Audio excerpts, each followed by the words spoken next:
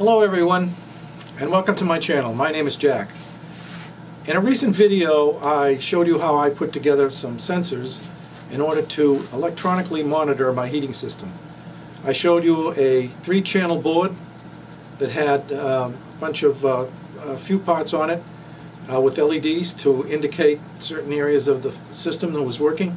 And since then I have produced a 6-channel board.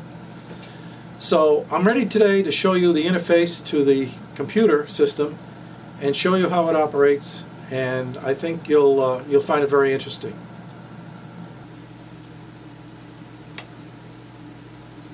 Okay, because I only had a 3-channel interface board when I implemented this, I have these 3 channels hooked up. Thermostat for the master bedroom, circulator relay, the circulator, and a pipe temperature. So these 3 indicate that none of these are active right now. Also, I have all the rooms at the top. I have temperature sensors in some of the rooms so far. When I get the 8-channel board populated, I will expand this matrix here. But this is what I have right now. So let's try it out. Okay, the first thing I'm going to do is I'm going to turn on the thermostat, or increase the temperature of the thermostat in the master bedroom with my smartphone. So I've increased it, and you can see from the orange glow that it tripped, and up here the thermostat for the master bedroom came on. The next thing that should happen is the circulator relay should come on, and then the circulators. The circulator relay will provide power to the circulator, and both of those should come on after that. And this may take a few minutes, but the pipe temperatures here are for Zone 1 and Zone 2. They update once a minute, so we may not see it immediately happening, but the pipe temperatures will go up. So by looking at this display, you can check the thermostat, the circulator relay, and the circulator, as well as the pipe temperature, to make sure that the circulator is actually, in fact, pumping water around. Okay, the circulator relay just came on, and the circulator came on. Now we should see the pipe temperature start to rise. Okay, the pipe temperature just went up, so we see it's working. And now we're going to turn it down.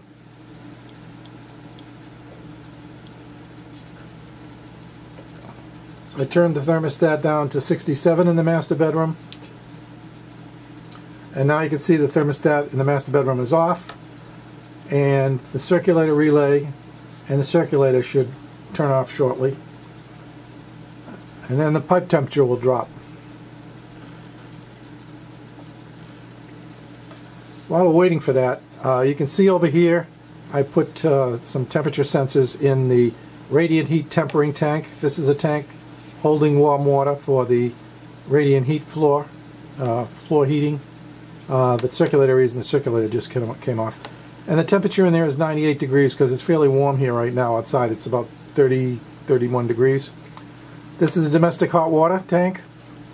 Hot water is at 120 degrees roughly, and there's a cold water and hot water alarm I put on the system, and that's because there were times when the boiler went down and I didn't know it till a day later because the temperature in the hot water tank drops slowly.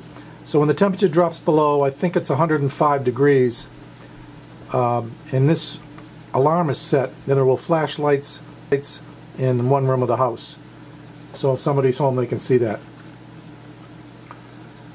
So you can see here the pipe temperature is going down now. And this is Zone 2, which is a lot cooler, hasn't been on.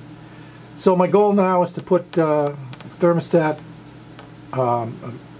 sensors on the other thermostat, the zone valves, and I only have one circulator relay and one circulator for the baseboard heating, so I'll add that to it too. So that's it. I'd be interested if you have any comments. This system that I have here is a home vision system. This is the control panel for the system. Over here also you have greenhouse skylights, fans for the greenhouse. So it does a multitude of things. This is the HVAC screen for my home. So any comments are welcome. If you have any suggestions, let me know. There's a addendum to the last video I had, and that is basically if you're not using a home automation system, then this can be implemented much easier. If all you're going to do is look at the LEDs on the interface board, I can do that a lot easier with just some LEDs, and you don't need the filtering that you would require for inputting into a home automation system. Okay, please like and subscribe, and thanks for watching.